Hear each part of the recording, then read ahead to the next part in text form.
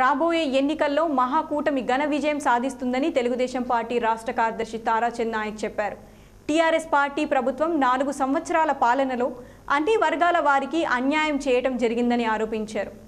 దర్పల్లి మండల కేంద్రంలోని TDP party కార్యాలయంలో ఏర్పాటు చేసిన విలేకరుల సమావేశంలో తారాచంద్ నాయక్ మాట్లాడుతూ టీఆర్ఎస్ పార్టీ ఇచ్చినటువంటి వాగ్దానాలు ఒక్కటి కూడా పూర్తి చేయలేదని, రానున్న ఎన్నికల్లో ప్రజలు టీఆర్ఎస్ పార్టీని ఖచ్చితంగా ఓడించాలనే ఉద్దేశంతో ఉన్నారన్నారు. రాబోయే రోజుల్లో మహాకూటమిని గెలిపించే అవకాశాలు ఉన్నాయని చెప్పారు. ఈ కార్యక్రమంలో టీడీపీ మండల అధ్యక్షుడు గోలెం గంగాదాస్, గంగారెడ్డి, వరలక్ష్మి, సురేందర్ గౌడ్, రాజేశ్వర్ రెడ్డి, లక్ష్మణ్, లాల్ సింగ్, తుకారాం పాల్గొన్నారు. రాజరికంగా మరి నడుస్తా ఉంది. ప్రజాస్వామ్యం ఈ ప్రభుత్వంలో లేదు. ఎవరైనా అడ్డు మాట్లాడితే, ఎవరైనా అడిగితే మరి వాళ్ళను సస్పెండ్ చేయడము. ఇవాళ ముఖ్యంగా ఎమ్మెల్సీ రాములు నాయక్ గారిని కారణాలు లేకుండా సస్పెండ్ చేయడం జరిగింది. అదేవిధంగా గతంలో గిరిజన నాయకుడు అయినటువంటి రవీందర్ నాయక్ ని కూడా సస్పెండ్ చేయడం జరిగింది. నిన్న నారాయణ ఖేడ్లో టీఆర్ఎస్ అభ్యర్థి అయినటువంటి భూపాల్ రెడ్డి గారు గిరిజనులకు అరే లంజా కొడుకులారా అని చెప్పడం జరిగింది. మరి ఇలాంటి సంఘటనలు ఎన్నో జరుగుతా ఉన్నాయి. మరి ఈ పాలనలో అహంభావం ఎక్కువ పెరిగిపోయింది.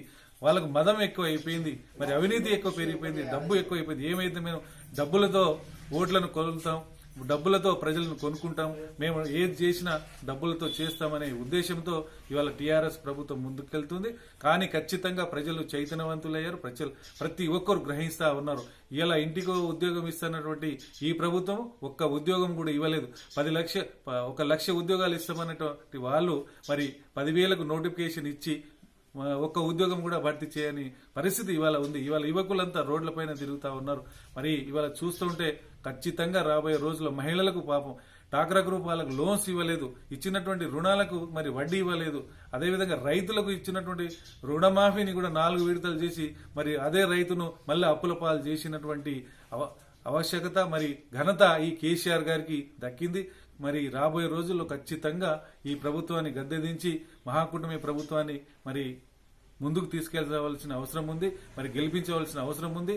మరి చాలా అవసరం ఉందని ఈ చరిత్రాత్మకమైనటువంటి మహాకూటమిని మరి గెలిపించుకొని ప్రజల సంక్షేమం కోసం పనిచేయవలసిన అవసరం ఉందని తెలియజేసుకుంటూ మరి గతంలో చేసినటువంటి పరిపాలన మరి తెలుగుదేశం పార్టీ గత 36 సంవత్సరాల నుంచి రాష్ట్రంలో గాని